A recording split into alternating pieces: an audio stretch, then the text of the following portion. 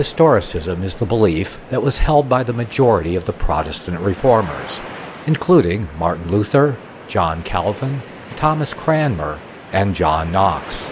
Meanwhile, the Catholic Church tried to counter it with an alternate view, such as that put forward by the Jesuit Francisco Ribera during its Counter-Reformation. This alternate view served to bolster the Catholic Church position against Protestant criticism and as a Catholic defense against the historicist view, which identifies the Roman Church as a persecuting apostasy and the papacy as the seat of the Antichrist. Presently, most of the evangelical and Christian world believe some version of the futurist Catholic Counter-Reformation view of prophecy. The historicist interpretation reveals the entire course of history of the Church from the close of the first century to the end of time, which must necessarily be revised as new events and figures emerge on the world scene.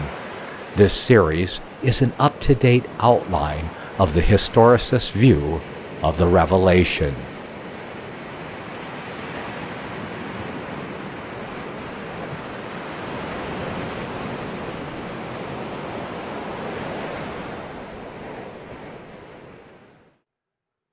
View of the Infant Church, the Seven Churches of Asia Minor, A.D. 96. What is the Church? Where was the Church of England before Luther? Where was the Church in the Middle Ages? These are the sort of questions by which some may be perplexed, and for want of a little knowledge of the history of former times may be silenced. I propose, therefore, to give a course of lectures on church history, connecting it with the prophecies of St. John in the book of Revelation, and so with early Roman history. I begin from the Apostles' time, and hope to outline the principal events, such at least as may suit my purpose, down to the present day. One object I wish to bear especially in view, to prove that the Reformation in England was not a schism, that popery was not the first religion of England, but rather a system forced upon her, grafted on to our ancient apostolic church, and only pruned away by the reformers. Would that not a fiber of doubtful origin had been left. In the Acts of the Apostles, we have the history of the churches which they founded, as Rome, Corinth, Ephesus, Galatia, Colossae, etc. The disciples were called Christians first at Antioch.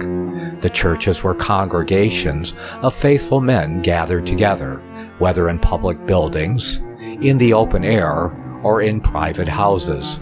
Amongst these, the sacraments of baptism and the Lord's Supper were faithfully administered, and men ordained as pastors, bishops, elders, and deacons. To these ordinations, various allusions are made in the epistles. Mention is also made of several persecutions of the infant church raised by pagans, and of errors which early infected the congregations. It was during one of these early persecutions that St. John, the only surviving apostle, was banished by Domitian, the reigning Roman emperor, to Patmos, an island in the archipelago now called Patino. There it pleased God to reveal to him the future destinies of the church in a series of visions. This series is called the Apocalypse, or Revelation. It is upon these visions I propose to comment. Revelation chapter 1 and verse 1. The revelation of Jesus Christ, which God gave unto him, to show unto his servants things which must shortly come to pass. And he sent and signified it by his angel unto his servant John, who bare record of the word of God, and of the testimony of Jesus Christ, and of all things that he saw. Blessed is he that readeth, and they that hear the words of this prophecy, and keep those things which are written therein, for the time is at hand. John to the seven churches which are in Asia, grace be unto you, and peace, from him which is, and which was, and which is to come, and from the 7 spirits which are before his throne, and from Jesus Christ, who is the faithful witness, and the first begotten of the dead, and the prince of the kings of the earth, unto him that loved us and washed us from our sins in his own blood, and hath made us kings and priests unto God and his Father. To him be the glory and dominion forever and ever. Amen. Behold, he cometh with clouds, and every eye shall see him, and they also which pierced him, and all kindreds of the earth shall wail because of him. Even so, Amen.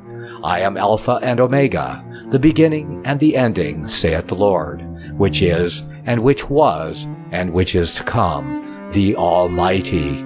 I, John, who also am your brother, and companion in tribulation, and in the kingdom and patience of Jesus Christ, was in the isle that is called Patmos, for the word of God, and for the testimony of Jesus Christ.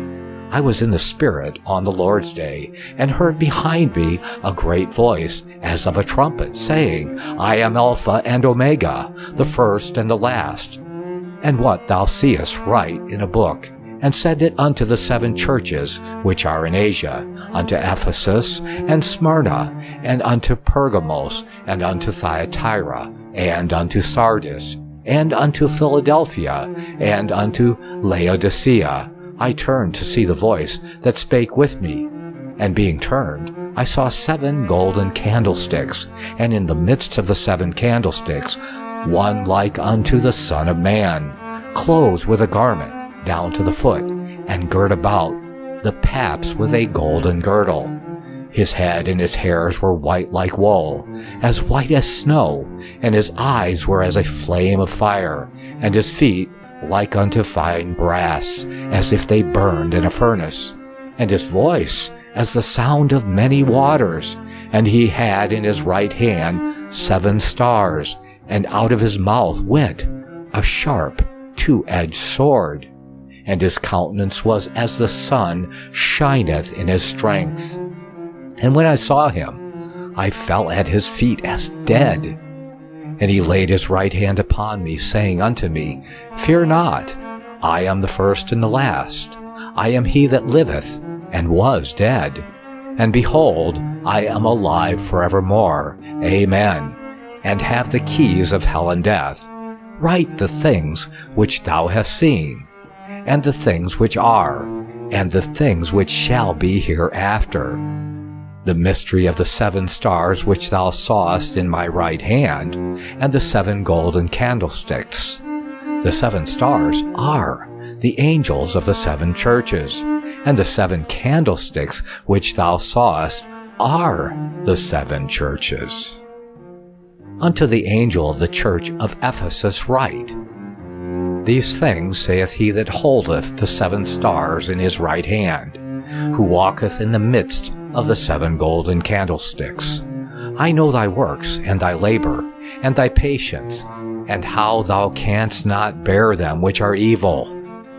And thou hast tried them, which say they are apostles and are not, and hast found them liars, and hast borne, and hast patience, and for my name's sake hast labored, and hast not fainted. Nevertheless, I have somewhat against thee, because thou hast left thy first love. Remember therefore from whence thou art fallen, and repent, and do the first works, or else I will come unto thee quickly, and remove thy candlestick out of his place, except thou repent. But this thou hast, that thou hatest the deeds of the Nicolaitans, which I also hate. He that hath an ear, let him hear what the Spirit saith unto the churches. To him that overcometh, I will give to eat of the tree of life, which is in the midst of the paradise of God. And unto the angel of the church in Smyrna write, These things saith the first and the last, which was dead and is alive. I know thy works, and tribulation, and poverty, but thou art rich. And I know the blasphemy of them which say they are Jews, and are not, but are the synagogue of Satan. Fear none of those things which thou shalt suffer. Behold, the devil shall cast some of you into prison, that ye may be tried, and you shall have tribulation 10 days. Be thou faithful unto death, and I will give thee a crown of life. He that hath an ear, let him hear what the Spirit saith unto the churches. He that overcometh shall not be hurt of the second death. And unto the angel of the church in Pergamos write, These things saith he, which hath the sharp sword with 2 edges. I know thy works, and where thou dwellest, even where Satan's seat is. And thou holdest fast my name, and hast not denied my faith, even in those days where in Antipas was my faithful martyr, who was slain among you, where Satan dwelleth. But I have a few things against thee, because thou hast there them that hold the doctrine of Balaam, who taught Balak to cast a stumbling block before the children of Israel, to eat things sacrificed unto idols, and to commit fornication. So hast thou also them that hold the doctrine of the Nicolaitans, which thing I hate. Repent, or else I will come unto thee quickly, and will fight against them with the sword of my mouth. He that hath an ear, let him hear what the Spirit saith unto the churches. To him that overcometh I will give to eat of the hidden manna, and will give him a white stone, and in the stone a new name written, which no man knoweth, saving he that receiveth it. And unto the angel of the church in Thyatira write, These things saith the Son of God, who hath his eyes like unto a flame of fire, and his feet are like fine brass. I know thy works, and charity, and service, and faith, and thy patience, and thy works, and the last to be more than the first. Notwithstanding, I have a few things against thee, because thou sufferest that woman Jezebel, which calleth herself a prophetess, to teach and to seduce my servants to commit fornication, and to eat things sacrificed unto idols. And I gave her space to repent of her fornication, and she repented not. Behold, I will cast her into a bed, and them that commit adultery with her into great tribulation, except they repent of their deeds. And I will kill her children with death, and all the churches shall know that I am he which searcheth the reins and hearts. And I will give unto every one of you according to your works. But unto you I say, and unto the rest at Thyatira, as many as have not this doctrine, and which have not known the depths of Satan, as they speak, I will put upon you none other burden, but that which ye have already hold fast till I come. And he that overcometh, and keepeth my works unto the end, to him I will give power over the nations, and he shall rule them with a rod of iron. As the vessel of a potter shall they be broken into shivers, even as I have received of my Father. And I will give him the morning star. He that hath an ear, let him hear what the Spirit saith unto the churches. And unto the angel of the church in Sardis write, These things saith he that hath the 7 spirits of God, and the 7 stars. I know thy works, that thou hast a name that thou livest, and art dead. Be watchful, and strengthen the things which remain, that are ready to die, for I have not found thy works perfect before God. Remember therefore how thou hast received and heard, and hold fast and repent. If therefore thou shalt not watch, I will come on thee as a thief, and thou shalt not know what hour I will come upon thee. Thou hast a few names even in Sardis, which have not defiled their garments, and they shall walk with me in white, for they are worthy. He that overcometh, the same shall be clothed in white raiment. And I will not blot out his name out of the book of life, but I will confess his name before my Father, and before his angels. He that hath an ear, let him hear what the Spirit saith unto the churches. And unto the angel of the church in Philadelphia write, These things saith he that is holy, he that is true, he that hath the key of David, he that openeth, and no man shutteth, and shutteth, and no man openeth. I know thy works. Behold, I have set before thee an open door, and no man can shut it. For thou hast a little strength, and hast kept my word, and hast not denied my name. Behold, I will make them of the synagogue of Satan, which say they are Jews, and are not, but do lie. Behold, I will make them to come and worship before thy feet, and to know that I have loved thee, because thou hast kept the word of my patience. I also will keep thee from the hour of temptation, which shall come upon all the world, to try them that dwell upon the earth. Behold, I come quickly. Hold that fast which thou hast, that no man take thy crown. Him that overcometh will I make a pillar in the temple of my God, and he shall go no more out. And I will write upon him the name of my God, and the name of the city of my God, which is New Jerusalem, which cometh down out of heaven from God. And I will write upon him my new name. He that hath an ear, let him hear what the Spirit saith unto the churches. And unto the angel of the church of the Laodiceans write, These things saith the Amen, the faithful and true witness, the beginning of the creation of God. I know thy works, that thou art neither cold nor hot. I would thou wert cold or hot.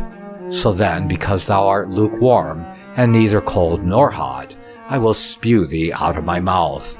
Because thou sayest, I am rich, and am increased with goods, and have need of nothing, and knowest not that thou art wretched, and miserable, and poor, and blind, and naked. I counsel thee to buy of me gold tried in the fire, that thou mayest be rich, and white raiment, that thou mayest be clothed, and that the shame of thy nakedness do not appear, and anoint thine eyes with eye salve, that thou mayest see. As many as I love, I rebuke and chasten. Be zealous, therefore, and repent. Behold, I stand at the door, and knock. If any man hear my voice, and open the door, I will come into him, and will sup with him, and he with me. To him that overcometh will I grant to sit with me in my throne, even as I also overcame, and am set down with my Father in his throne. He that hath an ear, let him hear what the Spirit saith unto the churches.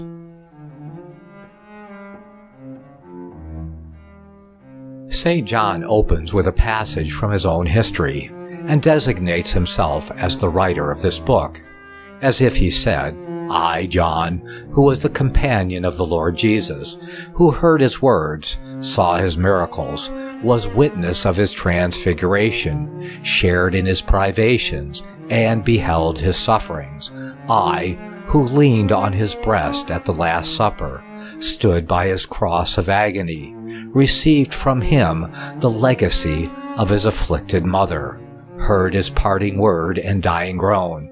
I, who saw him at the grave, and conversed with him after his resurrection. I, who bear record of the word of God, and of the testimony of Jesus Christ, and of all things that I saw. I have again seen him, and declare unto you from him that blessed is he that readeth, and they that hear the words of this prophecy, and keep those things that are written herein. I, John, who also am now become your brother and companion in tribulation, was in the isle called Patmos for the word of God and for the testimony of Jesus Christ.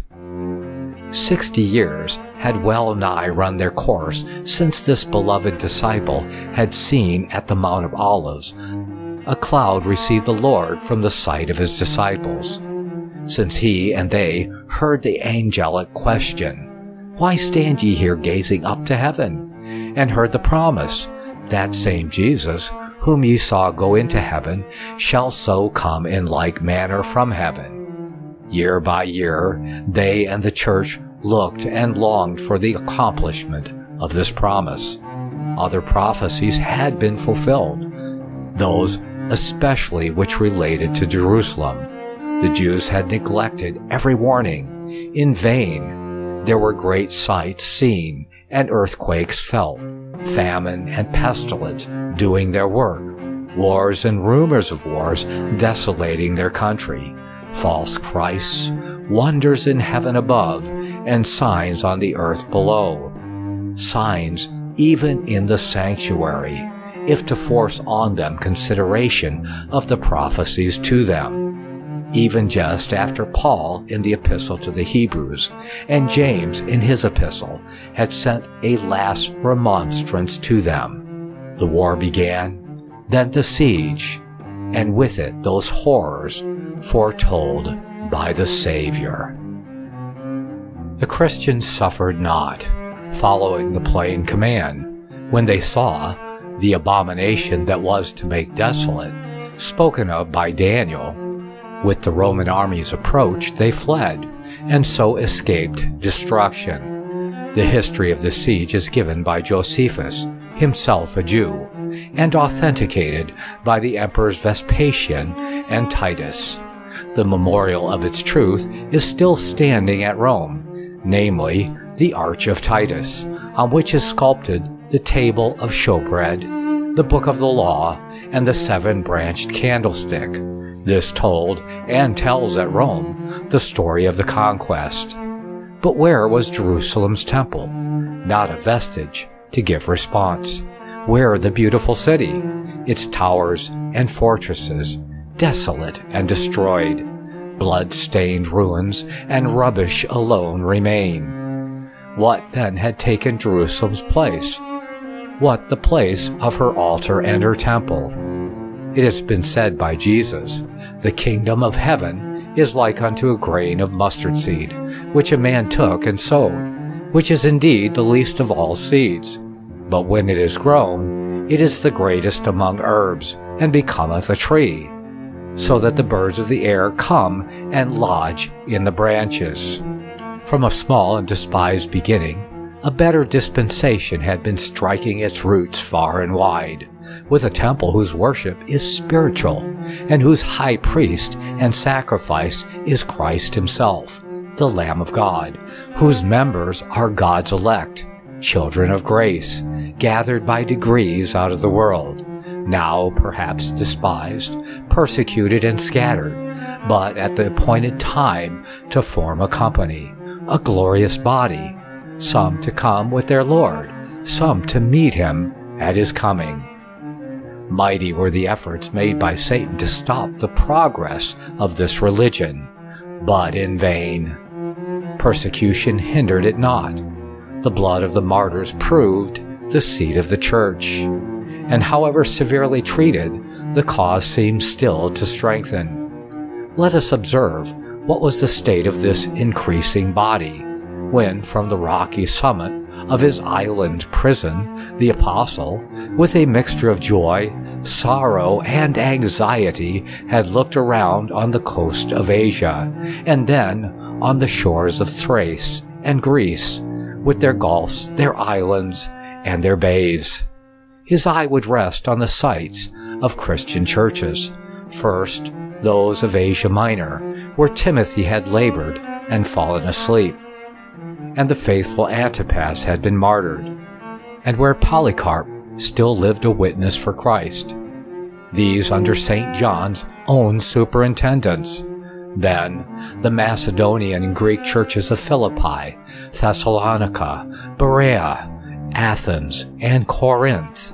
He knew that in the far west on the one side, and on the south and east toward the other, there arose from Christian congregations the incense of prayer and praise to the Lamb of God. There was a little band gathered fondly round the ruins of Jerusalem, where the aged Simeon presided, one at Antioch with its faithful bishop Ignatius. There were the churches of Alexandria and Egypt, founded by St. Mark of Cyprus, where labored Barnabas, and that of the Crete, set in order by Titus. his mind's eye would catch the break of light in Spain, Gaul, and in our own islands, even the British group. It would turn to Rome, that church where Paul and many others had sealed their testimony by martyrdom, and where the leaven had reached even to the palace of royalty, for some of the household and even of Caesar's relatives had there professed the Christian faith. Clement, whose name St. Paul mentions, as in the Book of Life, fearless of persecution, presided over its church. Another Clement, cousin to the emperor, had just been executed for conscience sake, and his wife, Domitia, in a desolate island now endured exile. Persecution, however, was not the worst enemy the apostle knew to be at work to injure the rising church. Corruption had begun within. Some had erred from the faith, and false tradition had been mixed with the pure word of God. The Gnostics, a sect of whom one division denied the humanity, another the divinity of Jesus, had sprung up like a noxious weed in the congregations. And in one way or another, Christ Jesus had been superseded in his character of man's only mediator, atonement, and righteousness. The enemy had already largely sowed the tares among the wheat. St. John knew that one notable enemy would arise, mentioned by St. Paul in his epistle to the Thessalonians as the man of sin to be revealed. St. John calls him Antichrist. I say notable because his profession was unlike that of other impostors who said, "I am Christ." The word Antichrist is a word expressing a vice Christ, indeed made to express it, one who, acting as a usurper in the professing church, would in effect supersede Jesus Christ in it. Such, in some sort, was the nature of the Gnostic heresy, for its chief professors, while confessing Jesus Christ openly, practically set him aside, declaring themselves to be the wisdom, power, and salvation of God. St. John's first epistle is directed mainly against these erroneous views. This dreaded Antichrist was evidently the same power foretold by Daniel as the little horn of the fourth beast, or Roman Empire, and which was to be the great enemy of Christ and his saints. This little horn was to rise not till after the empire's division into 10, whence it was well understood in the church that till this empire was divided, the reign of Antichrist would not be developed. Nor indeed, notwithstanding Rome's apparent glory, were symptoms wanting which to a discerning eye might seem to indicate the possibility of Rome's fall or disruption being not so very distant. The population were alienated from their rulers, being disgusted with their tyranny, vice, and folly. Fierce barbarian hordes, especially those at the north of the empire, were hovering on the frontiers, and had more than once shown their power by defeating the Roman legions. From this view we may suppose that the Holy Apostle retired with joy, anxiety, and grief. Joy that the Savior's church was extending, sorrow that the seed was sown within it, which might after a while issue in the apostasy of the Antichrist, and anxiety to know how long the time should be till the kingdom of the Lord he loved should be established. We doubt not earnest prayer would mingle with his meditations not infrequently. The Redeemer had given his promise, "I will send my Spirit, and he will show you things to come." So would the exiled prophet plead the promise, and in answer to such prayer, and in fulfillment of such promise, may we not believe that the revelation was given? "I was in the Spirit," he writes, "on the Lord's day, and I heard behind me a great voice saying, 'I am Alpha and Omega, the first and the last.'" It was the voice of Jesus, and he gave this injunction, "Write the things which are, and the things which are to happen after them." These things were then written to be read, and the blessing was pronounced beforehand. Blessed are they that read the words of the book of this prophecy. St. John seems to have been then abstracted from all that was around him, and though himself in the Isle of Patmos, the scenery he describes is Jewish. He sees a temple, and the interior of it is open to his view. There are 7 lamps burning. Jesus Christ, habited like the high priest, though with marks of divinity attaching to him, overseeing all. These lamps are explained to be emblematic of the 7 churches then in Asia Minor. And throughout the Revelation, we shall find Jewish scenery and emblems, all familiar to St. John as a Jew, used to show forth the Christian church. The 7 stars are said to be the angels or chief pastors of the churches. It is well to mark these emblems, as again and again they occur throughout the book we are about to study.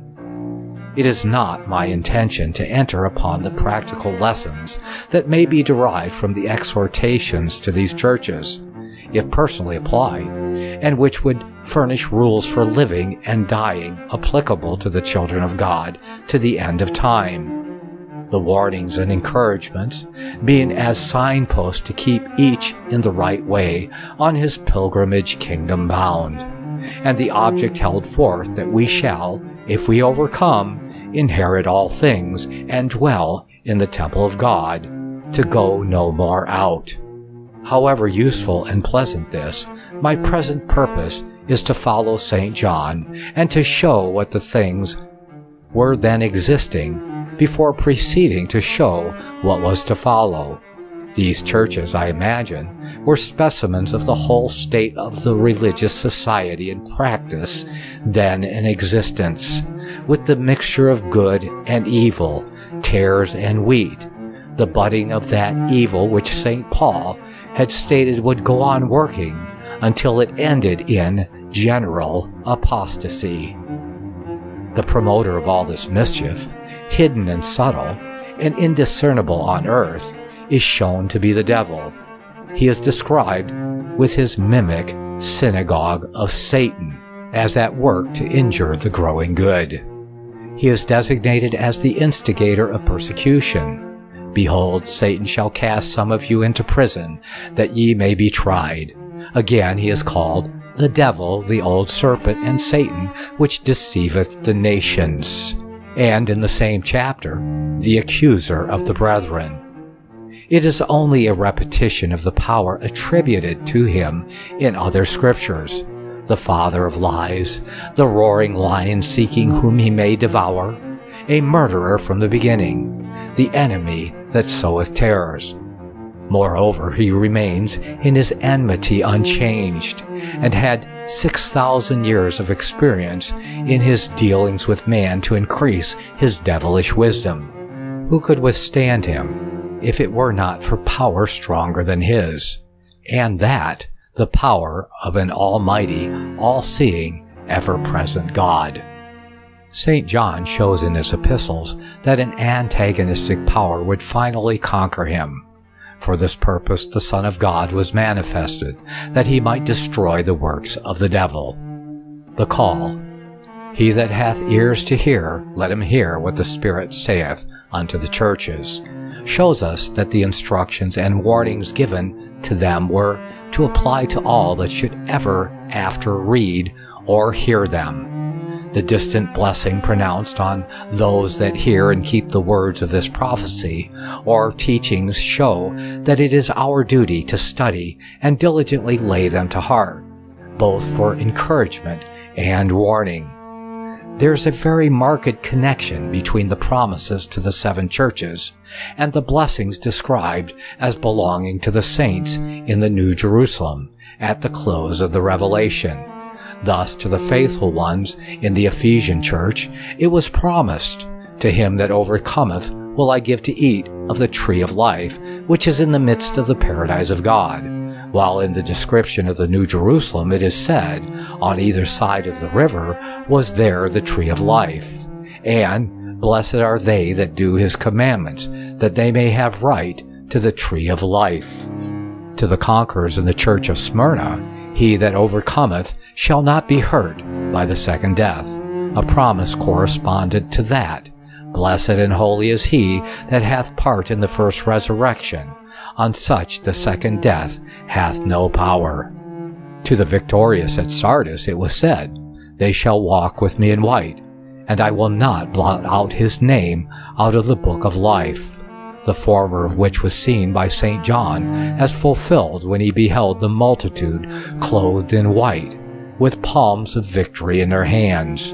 And again it is mentioned at the end of the Revelation when the bride, the Lamb's wife, was given to be arrayed in white, which white robe is the righteousness of the saints. The latter refers to those whose names will be found written in the book of life at the last and final judgment. A similar correspondence exists with regard to the promise to the Laodicean church, To him that overcometh will I grant to sit with me in my throne, and that to the millennium. They lived and reigned with Christ 1,000 years. Thus he that gave the promise at the beginning gives the picture of its realization at the end. How consolatory to those who are struggling forward, engaged in withstanding publicly the inroads of evil in the church and in spreading abroad the gospel, or having to bear in private the scorn and persecution of the cross. Often unseen, save in the narrow sphere of daily life, contending against inbred corruptions of the heart, and endeavoring to bring the thought into subjection to the obedience of Christ. How consolatory, I say, to know that the victory will assuredly be given, and that the final end will be blessedness. And so the scene passed away. The messages were sent and reached the ears of thousands. A message in each case direct from God, and sent to each church by the appointed minister, God thus recognizing the ministerial order and office. And what may have been the effect? Probably that which every faithful minister finds to be his experience in the congregation where he delivers his message. Some believe the things that were spoken, and some believe not. 1,800 years have gone since then. We have the list of warnings and promises, but where are those to whom they were first sent? And where will those be to whom we now reiterate them?